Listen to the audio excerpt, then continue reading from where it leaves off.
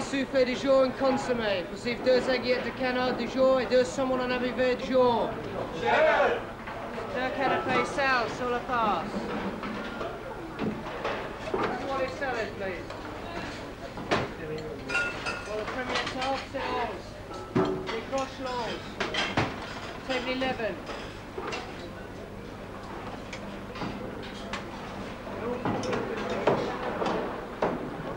Ah, hello. Hi. Thank you for coming so quickly. Why don't you sit here a second? And I'm going to ask Jancis to help us on the choice and have a chat with us on that one. So why don't you have a look at the wine list? So we're looking first of all for a wine to go with the Soufflé Suissesse, which is very rich. And I think... Right, Chardonnay? You're thinking of a white, aren't we, really? Yes. It somehow, especially at the start of the meal, we could have... I mean, does Chablis sound like a good idea, with knowing the dish? It is, unless you want to try something different. We have a nice selection of wines which we offer as an alternative to Chablis. Something like a Roux, which is a Premier Cru from Côte Chalonnaise. Yeah. We're offering the 86 vintage. So that would be a light, young French Chardonnay. Yes, nice and cruisy. But nevertheless, whatever Louis is suggesting, you've got to take the decision.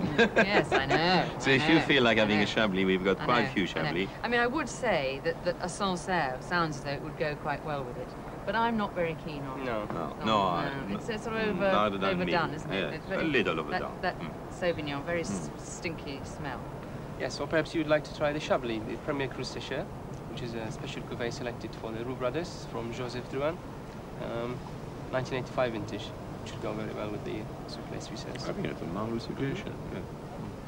For the mangoes, it's a bit of a challenge, isn't it? Yes, that very sweet, well, quite sweet, spicy, and obviously very powerfully flavoured duck. So I think we need a full-bodied red that's slightly spicy and quite rich, which means going for something from as close to the equator as your wine list will permit. That's nicely put. Which really means Southern Rhone. And you've got a good selection of Chateauneuf du Pape. That would be slightly spicy, slightly sweet, rich anyway, and definitely powerful. Yes. What would you recommend?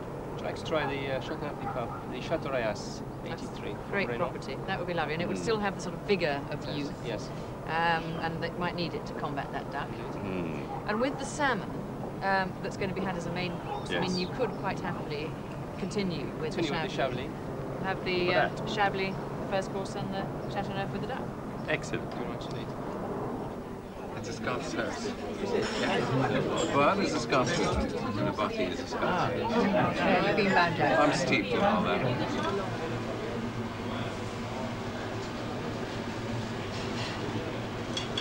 Trois soufflés au four, Marco.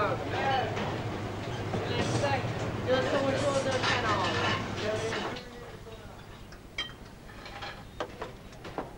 Voilà, mesdames et messieurs, les soufflés suissesses et le consommé d'automne. That's the favorite dishes of mine, especially when it's made by a good mother. That's a dish which obviously, you know, Francis, that dish is in the same. And it's one of Albert's masterpieces. But we changed it a bit. When I said we, I should say Albert decided that there will be a few little mushrooms. Actually, in the soufflé. In the soufflé. So is everything that's on the menu today something you've cooked in the series? Well, most of the dishes will be, but it doesn't only apply on the menu today. It's as a general. I mean, a lot of the dishes from the Gavroche and the waterside has been brought into the series for the mystique, really, use. That's the aim of the series, or one of the aim of the series. But that's lovely to see that the soufflé, how it comes, and to see that there is so many people in the kitchen in the backstage right now, where they should be in the kitchen, while Albert and I had to fight our way in the front of the camera just by ourselves. How long for Mr. Roux duck? Thank you. George?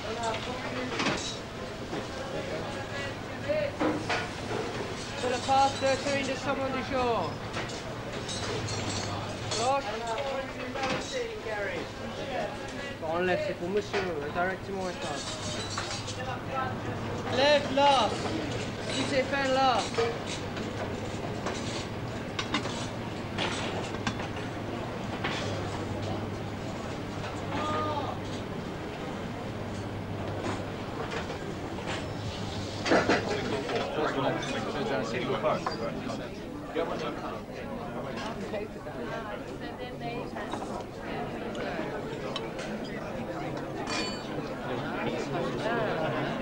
Très bien. Duck with honey and cloves. Half this recipe can be done the day before the dinner, leaving the honey glaze and the final cooking of the duck for the actual day. Albert, you can do day 1, and I'll be doing day 2.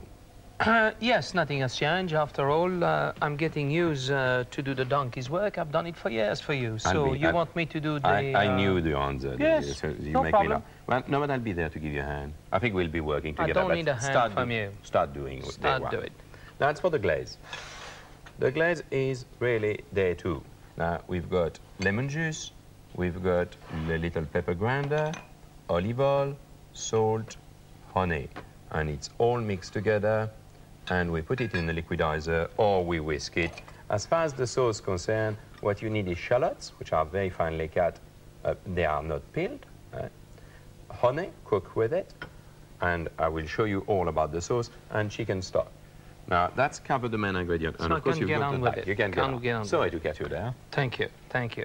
So here is your duck, the way you get it. That's the wing, which I've cut up here. Outside the duck, I've taken the wing pipe. I used to fight with Michel. We used to play music with it. This was not working anymore. Well, we prepare too many ducks. It wasn't an happy duck. It was not quite quacking. You're not quite right. Inside, you take the lung, which I've taken out. Yes. And then you go in to the, how would you call that, the hair vent. Mm-hmm. Yes, the bottom part of the duck.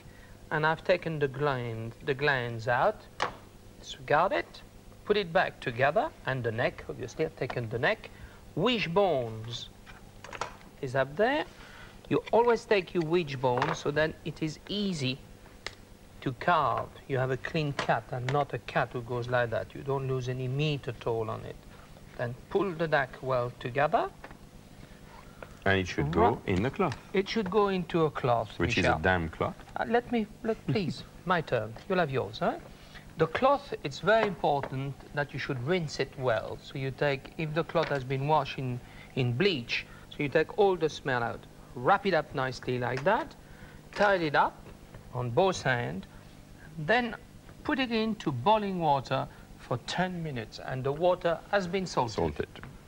So it goes in for 10 minutes. Now, I do have one who has been boiled and cool. I'm going to start chopping my shallots.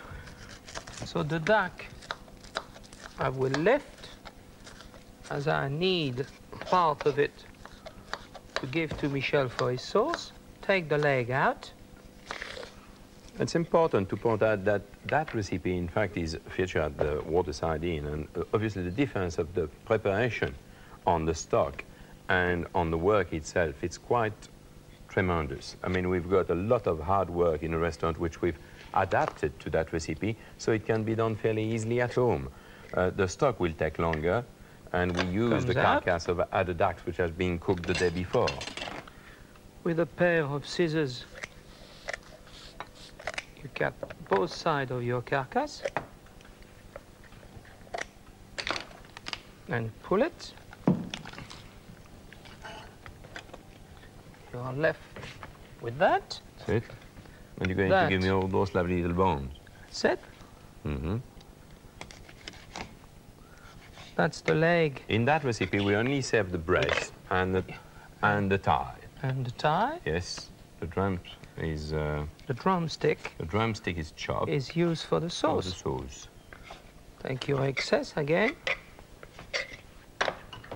Then it goes in there. And then with all your bits and pieces. So I can start my sauce. And there you are, Michel. That's it.